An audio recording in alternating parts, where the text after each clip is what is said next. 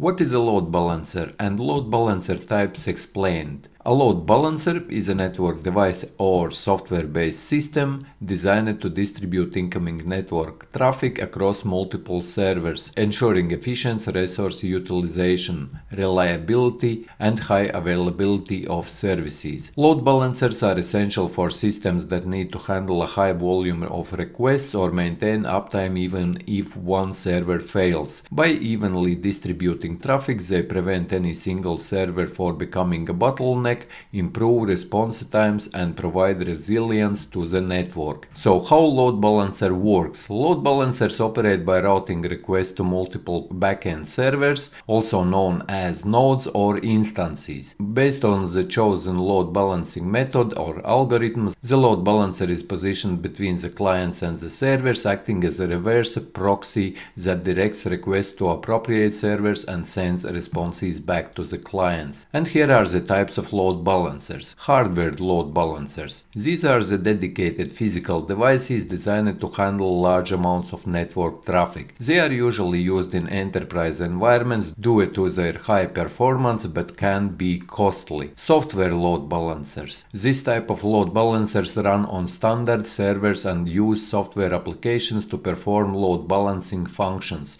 These are more flexible and scalable for many organizations, especially those using cloud environments. And third type of load balancers is cloud-based load balancers. These load balancers are offered by cloud providers, e.g. AWS, Elastic Load Balancer, Azure Load Balancer, and they integrate directly with cloud infrastructure, allowing easy scaling and management. And load balancers use different algorithms to determine how requests are distributed among servers. And here are load balancing algorithms. Round robin. This algorithm distributes each request sequentially across servers. Least connections. This load balancing algorithm routes requests to the server with the fewest active connections.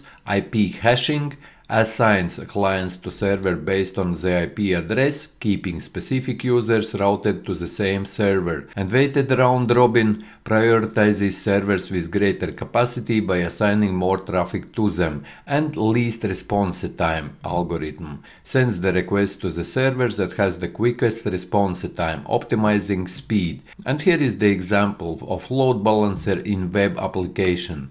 Imagine a large e-commerce website with thousands of visitors every minute. If only one server were handling all traffic, it would quickly become overloaded, slowing down the response times or even crashing. A load balancer in this setup distributes incoming customer requests to several servers, allowing each server to handle manageable portions of traffic.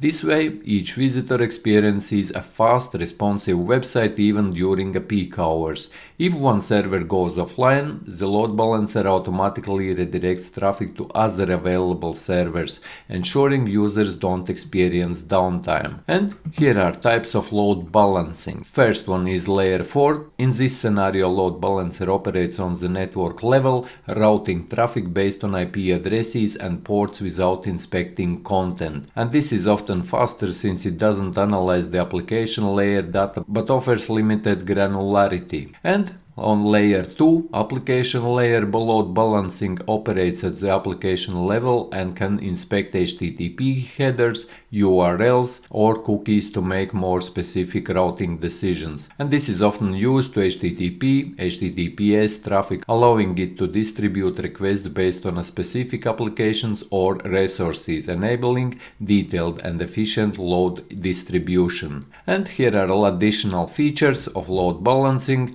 Health monitoring continuously checks server health. If a server becomes unresponsive, the load balancer automatically removes it from the pool until it recovers.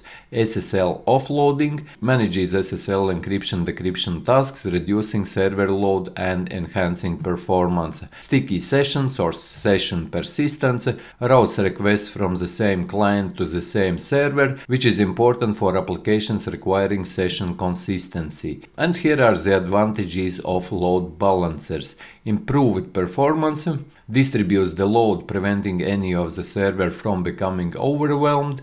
High availability, provides redundancy, If one server fails, traffic is automatically redirected to other servers. And scalability enables network to handle more traffic by adding more servers, allowing smooth scaling of resources as demand grows. And to summarize this all up, a load balancer optimizes traffic distribution, enhances availability, and provides flexibility for scaling resources efficiently.